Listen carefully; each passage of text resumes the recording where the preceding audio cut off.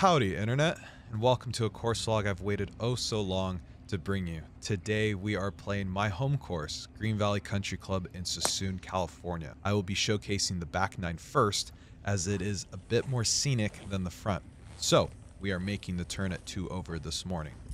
Number 10 is a par 5 measuring 460 yards.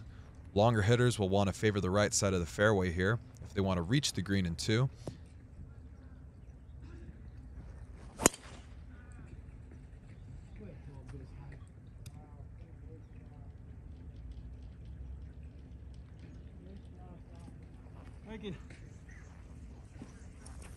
This hole is entirely about where you leave your second shot. Your approach shot, if not greenside, will be a blind uphill shot, so being on top of the hill is a premium. If this hole was a Halo 2 map, I would call it Ascension.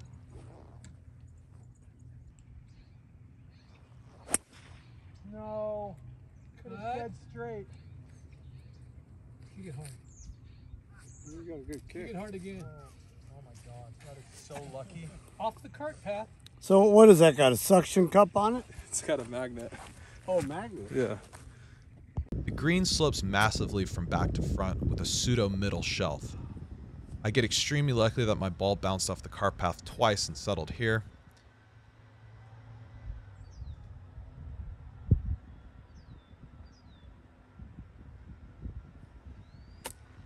Oh, don't get too cute. You got so cute. However, I get way Oh, too you're cute with this adorable. wedge, and all that's left for me is to guide this within gimme range for par.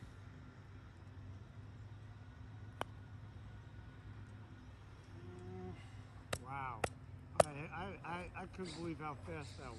I hit it and I go, oh, you hit it halfway there. That's what I thought. Nice, easy par times. Steve, you wanted that. Number 11 is one of the marquee holes at Green Valley, a weaving downhill par 4 towards the clubhouse. Do not miss right. You can get lucky and have it kick down the hillside, but if you're me, it never does. Smart player hooks it into the 10th fairway and has a pretty open and ideal look into this green. Kick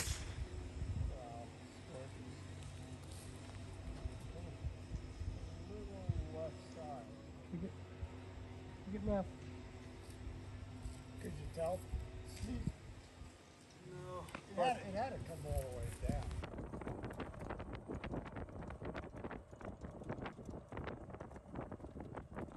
If this hole was one of those courses that names all their holes, I'd probably call it Cannonball Run.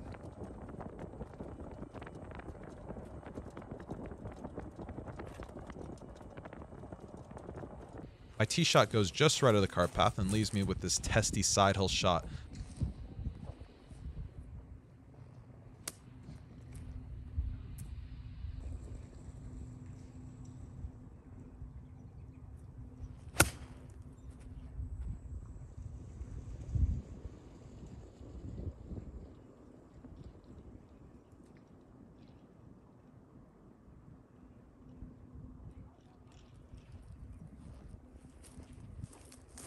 This green is a massive side hill, everything feeding down to this low side of the green. This hole is all about getting your par and getting out.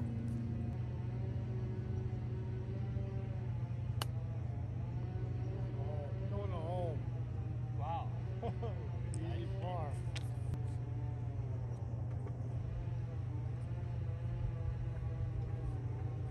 Number 12 is a fun short par 4, curling around the hill you climb.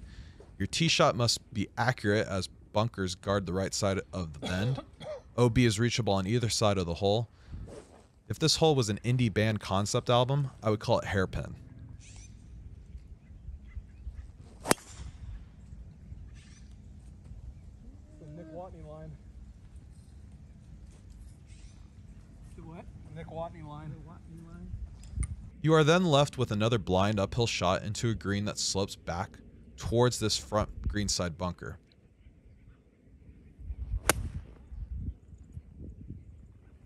Yeah.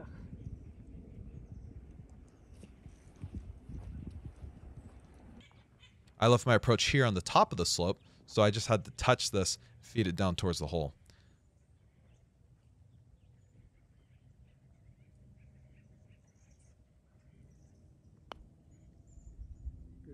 Yeah. Wow, went left a lot. My confusion here with the lack of break is because local knowledge is that every green breaks towards the local Costco, which I will now show with the location of the logo while on the green. Number 13 is one of the coolest holes on the property. At most 160 yards, all that lies between you and the green is a ravine. Leave it short, you face a tough stance and lie uphill. Go long and you may catch the hidden bunker that's just over the green. Otherwise, kiss your golf ball goodbye. I know this looks downhill, but after playing here for 14 years, I have to conclude that it's just not.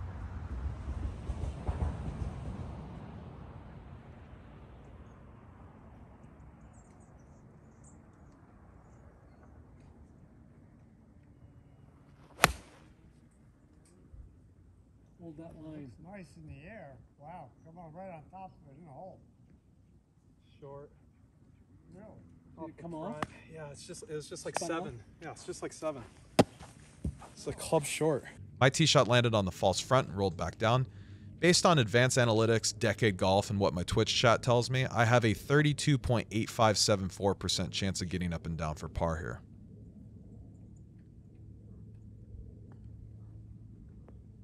Goodbye.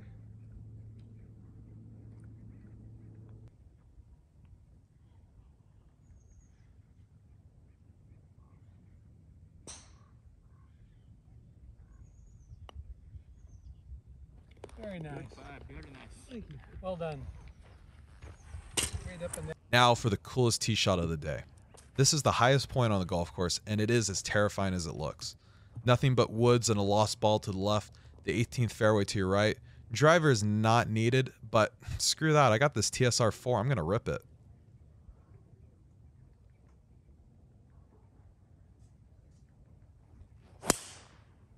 Wow. Great shot. Thanks. Is it going to come down? If this hole was a Tom Petty song, Pretty good it'd be angle. free falling. I would say so. Your approach shot is into a green guarded by 2 bunkers on the left, and the green itself sloping heavily from left to right. Favor the left side, let the ball feed down to the flat side, and give yourself a reasonable uphill look for birdie. Or you can be me and hit your leg while you swing and have a 20-foot putt that breaks 5 feet right. Yeah, actually hit my leg coming through on it.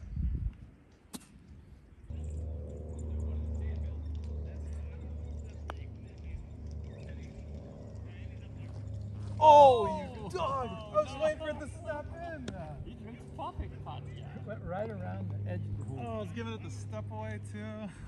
Now whip around to the par 5 15th, whose tee box is nestled in between the tennis courts and the driving range. Longer hitters should avoid taking driver, as it'll end up in the creek that sections off the 2 halves of this hole.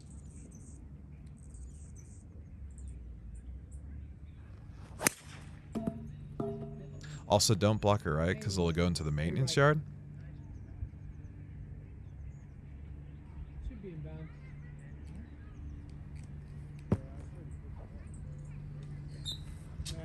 Some lucky bounces off the tree and maybe a building left me here. In my endless wisdom, I thought 3 wood again was a great idea. Fairway bunkers flank the lead up to the green, so layup shots must be placed with care. The green itself is one of the smallest on the course, so those daring to reach in 2 will need to be precise.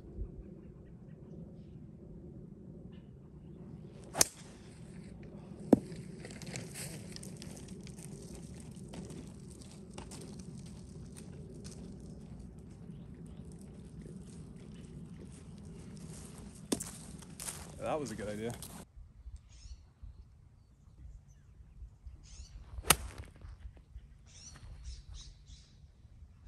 Oh no! Oh, I thought that was perfect. Oh.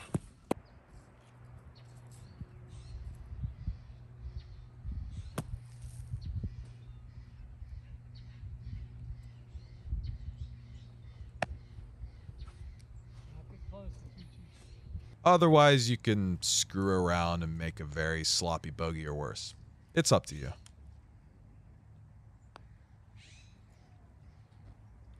Costco's over there. Costco.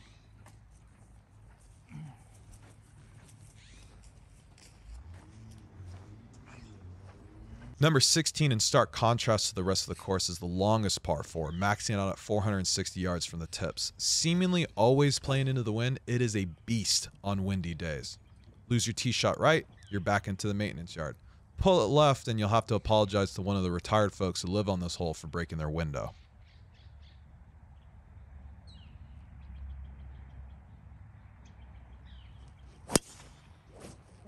Thomas.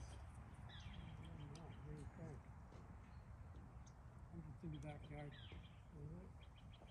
It was definitely left, but I couldn't. I like this hole so much that I wanted to hit 2 tee shots to, you know, really get my money's worth.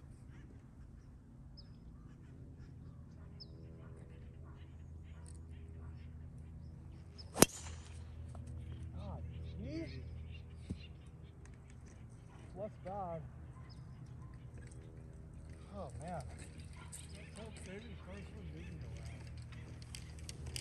The approach sees 2 bunkers on the right side and nothing but grass to the left, so favoring the left side of the screen is a smart play.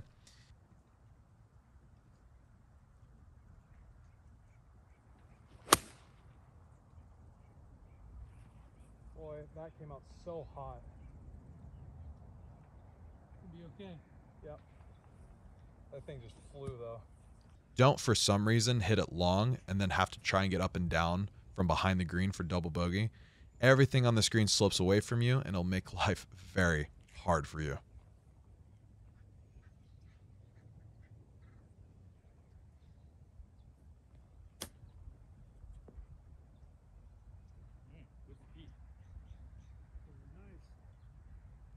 Oh, Jesus.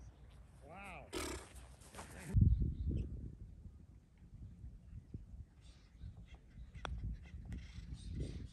Nice ball.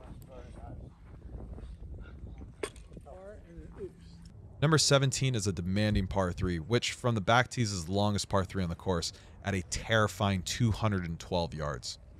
The front part of the screen is a bowl where most tee shots will feed to, so if the pin is in the back, like it is today, getting on the proper level is a great shot.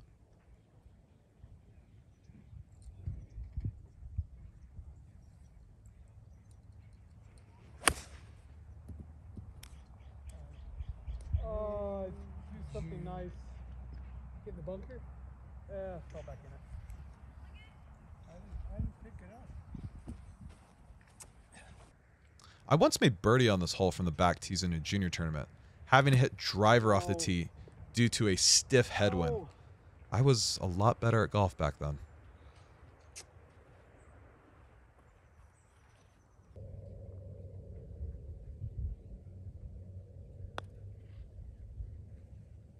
Baby! I had to hit it hard.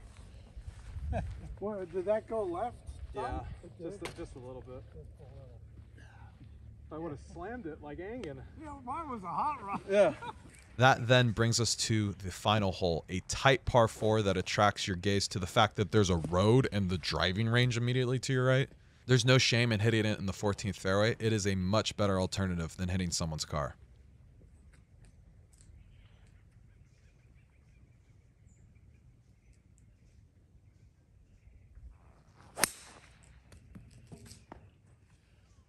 Oh, man. It would be encouraged that you don't hit your 3-wood, that you've only missed right all day, because why would you do such a stupid thing? Have you no course management, Thomas? Bonked one pretty good. By the grace of the golf gods, my ball stayed in bounds, but I'm quite literally not out of the woods yet.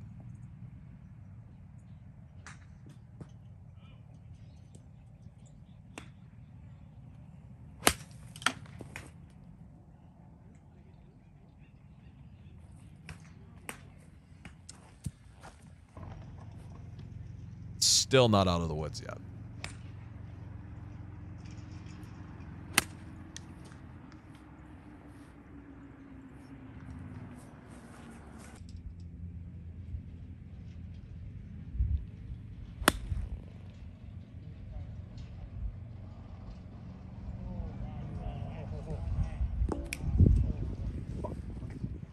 So bad.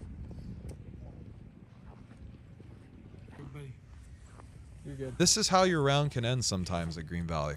The final stretch is demanding, and if you're not on your game, the course will have its way with you. Alas, it is an endlessly fun course to play. It is not exceedingly long, making up for this with complex greens that will take you years to learn if you want to make putts. Next time, we'll see the front nine, which again isn't as diverse as the back nine, but it still has its merits. I appreciate you watching this back nine collapse. Make sure to like, subscribe so you can see the front nine, and leave a comment on what your favorite hole was. And until next time, stay safe, work hard, be proud of yourself, and above all else, please be lovely people. Peace. That was fun.